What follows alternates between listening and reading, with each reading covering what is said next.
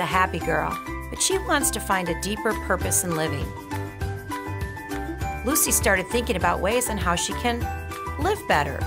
At last, an idea. Being a volunteer. How?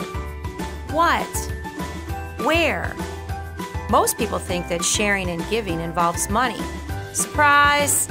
It doesn't necessarily involve monetary sharing. Volunteering highlights sharing of time and care. Lucy can volunteer to help hospice patients.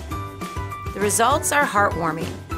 Lucy, after volunteering, is now happier, more thankful, and fulfilled.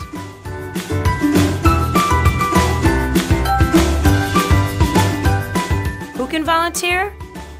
Anyone over the age of 16, even a pet after completing the required paperwork, anyone who has at least an hour a week to share with someone.